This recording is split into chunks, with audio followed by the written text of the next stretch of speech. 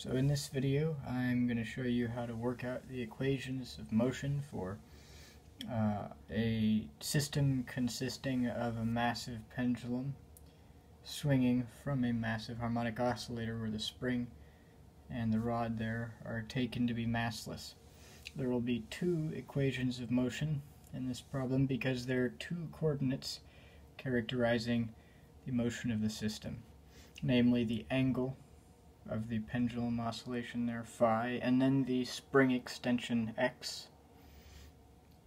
So the first thing I did in setting up the Lagrangian was I worked out the x and y displacements for the pendulum, and then I used that to write down the kinetic energy for the massive pendulum. So of course, looking at this system here, we have two contributions to the x displacement. One is the spring extension. Oh, and by the way, I used capital X and Y for the coordinates because I'm using x for the spring extension. But anyway, that contributes to the value of the x displacement of the pendulum. And then also there's a contribution from the oscillation, which, using intuitive trigonometry, which I've written there, is just L sine of phi. That's the contribution to the x displacement of the pendulum from those oscillations. Then, because the harmonic oscillator isn't oscillating up and down in the y direction, the only contribution to the y displacement is the pendulum swinging. And we take the zero of the y-axis to be right there at the bottom of the massive oscillator, the cart there, where the pendulum rod attaches. So then the y displacement is just minus L cosine of phi.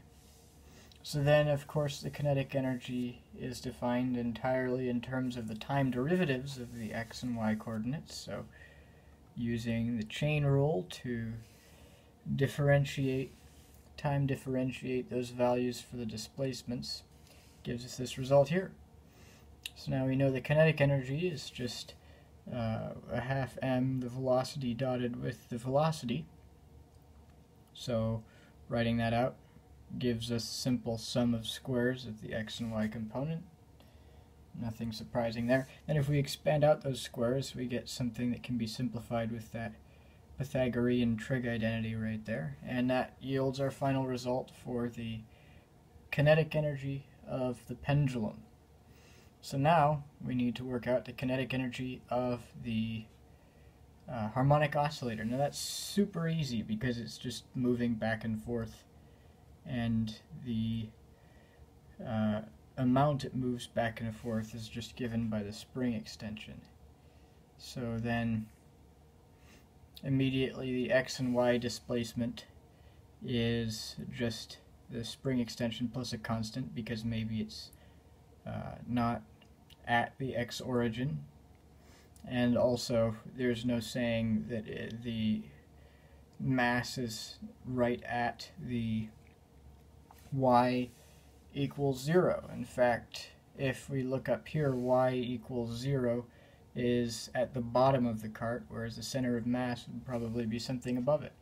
But the important thing here is just that the only difference from it being 0 is at most a constant value, and the only difference from the x displacement just being equal to straight up the string extension is going to be an added on constant, which all goes to 0. Those constants go to 0 under the time derivative, and the kinetic energy is just dependent on the time derivative of these coordinates. So then the kinetic energy simply is a half m x dot squared, where x dot's the string, or the time derivative of the string extension. So then, of course, the total kinetic energy, the quantity we're ultimately interested in, is just the sum of the two. So summing them and then simplifying a little bit gives us the final result for the kinetic energy that we needed. Now, the potential energy is really easy to write, because while there are two sources of potential energy, they each completely separately affect the two moving parts of the system. the only potential experienced by the oscillating cart is the harmonic oscillator potential there, and the only potential experienced by the mass is the gravitational potential, intuitively given the way the system is configured.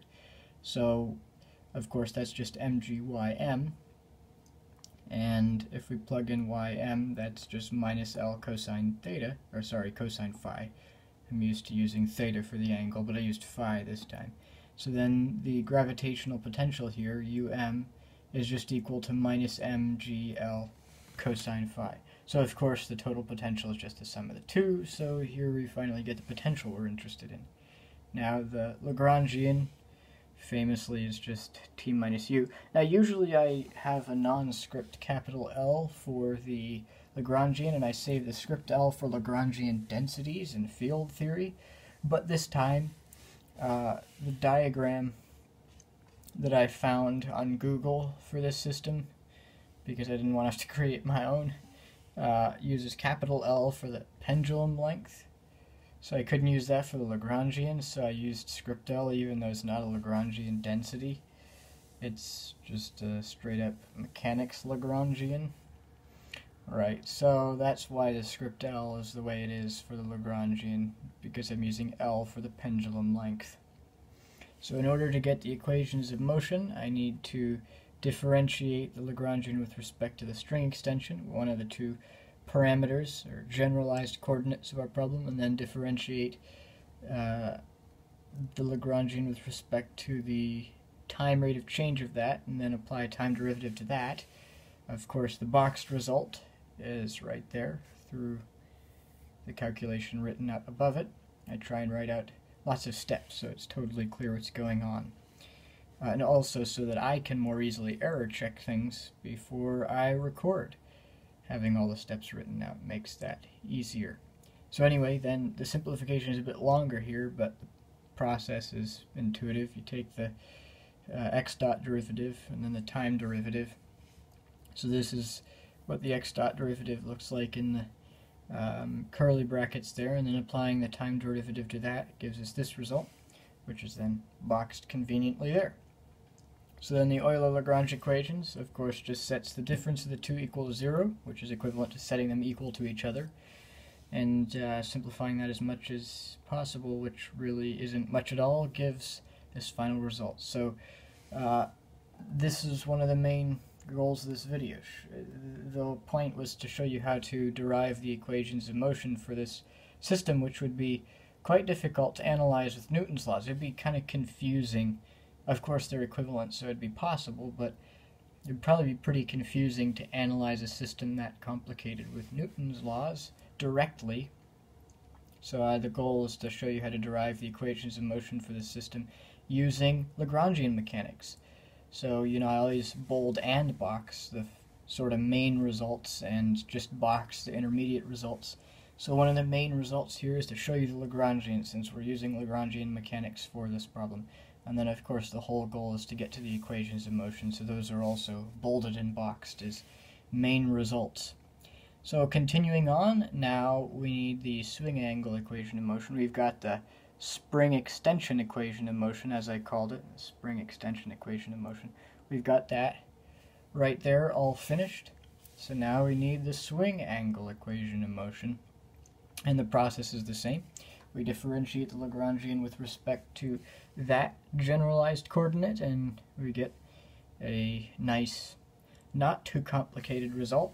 And then we differentiate the Lagrangian with respect to the time variation of the generalized coordinate, this oscillation angle, and then apply a time derivative to that and get this result here. Then, of course, we simply apply the Euler-Lagrange equations for that generalized coordinate right here. So let me get that little box off the screen that happened.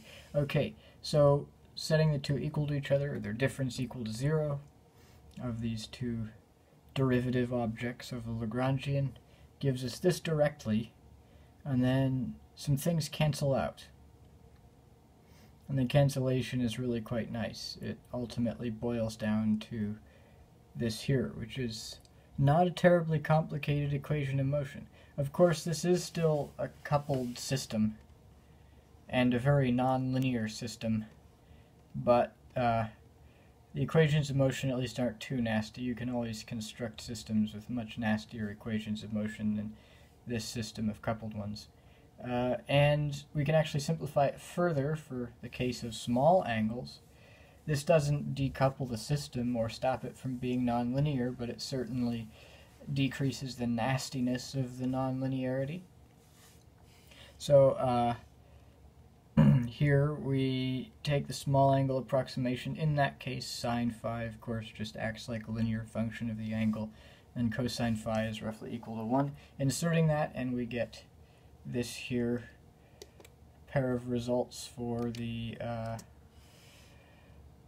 small angle equations of motion. So a little bit better, but not perfect.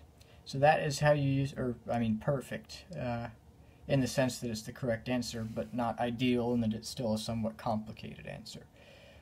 But regardless, that is how you use Lagrangian mechanics to do the otherwise rather non-trivial task of deriving the equations of motion here. And wait, that's the Lagrangian. Here and here for a system consisting of a pendulum attached to the mass of a massive harmonic oscillator. D-trick out.